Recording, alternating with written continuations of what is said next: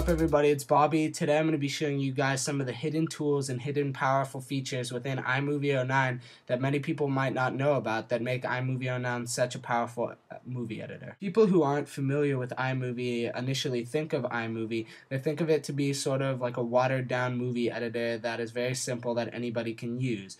But what most people don't know is that iMovie has a bunch of hidden features in it and a bunch of very powerful tools that can make it a very powerful movie editor. Now, to access these tools, when you first open iMovie 09, what you're going to want to do is you want to go to iMovie, Preferences, and then check the little box for Show Advanced Tools. Now, what this is going to do is it pops open a bunch of advanced tools, and it gives you a bunch more options when you're actually editing within the video. So now that we have advanced tools checked and showing, I'm going to show you guys a couple of the features within iMovie 09 that make it so powerful.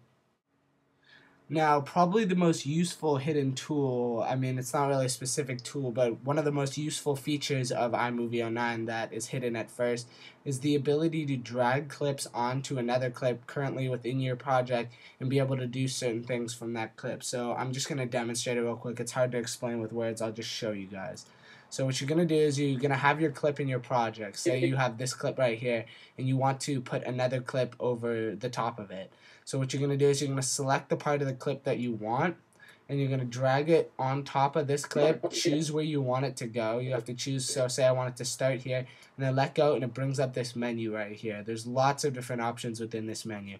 It gives you the option to either replace the clip entirely, replace it from the start, so say you just want to replace it from the start, as it explains, only till the extent of the clip. You can replace it going from the end, replace it at the playhead wherever you had your cursor when you let go of the clip.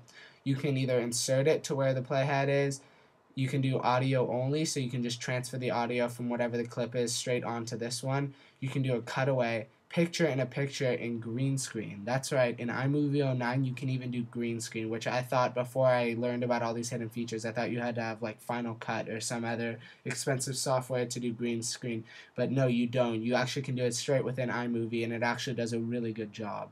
So here is, I'm just going to demonstrate the picture in a picture feature. So when you click this, as you guys see, it pops up with the little picture right on top. And now when I play through my clip, it's going to have a picture on top of a picture. As you guys see right there in the back, my clip is playing right there. And you can change the features of this. Now, as you guys see, it's transparent. Like, you can see the clip behind it, and only the textual and actual pictures and stuff is showing up. You can change all of that. You can go into video adjustments. You can change it and all that other stuff, audio adjustments, clip adjustments. You can use the background, so drop shadow, all this other stuff you can do within this nice video editor. So that's always a nice feature. You've probably seen me do this before. You can also crop it if you want to make it bigger across the entire thing, maybe just to this corner. You want to turn it over here. One thing that you cannot do that is kind of disappointing to me is you can't rotate clips within here. I mean, you can crop it, but you can't rotate, so that's definitely something that I wish Apple would include. Maybe you can, and I just don't know how to do it, but you can't rotate it this way. There's no rotate feature. But that's still actually a pretty nice thing to have, and it makes your videos kind of have a professional touch whenever you're using this feature. So now I'm just going to give you guys a quick demonstration of how to do green screen on the iMovie 09. So what you're going to want to do is you're going to want to find the clip that you want to have in the background. So you don't put down the raw footage first, you put down the background, whatever video, whatever picture, whatever image, whatever you want in the background. Make sure you have that already in your clip. So I'm going to use this quick little video I made for my school. And so this is going to be my background video. So then what you're going to do is you're going to find your piece of film that has green screen in it and choose which part of it you want to do. So I'm going to just grab this little small part right here, this 4-second clip, and I'm going to take it and I'm going to drag it to where I want it, and I'm going to click, and then the menu's going to pop. You're going to let go, and then you click green screen. And so what it's going to do then is it's going to chroma key it. Now, as you guys see right here, I'm going to have to crop it because my edges aren't exactly perfect. My camera didn't cover up the entire green screen or whatever. So there we have it. Now, when I play through here, I'm going to actually remove the audio from this too, just so I can, for demonstration purposes. So now when I play through this,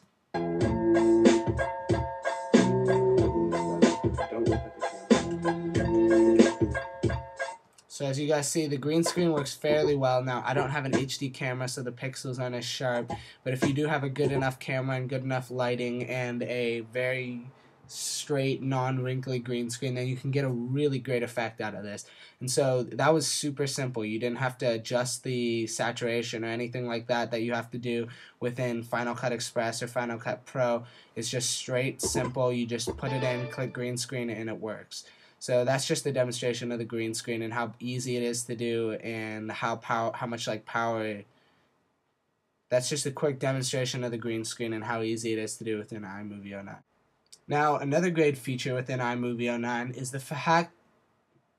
Now another great feature of iMovie 09 is how easily integrated your movies and projects will be with all these different sources of media. So now with iMovie 09, you can easily share your project straight to iTunes, and iMovie 09 will easily format it ideal for iTunes. You can send it to iDVD to burn it.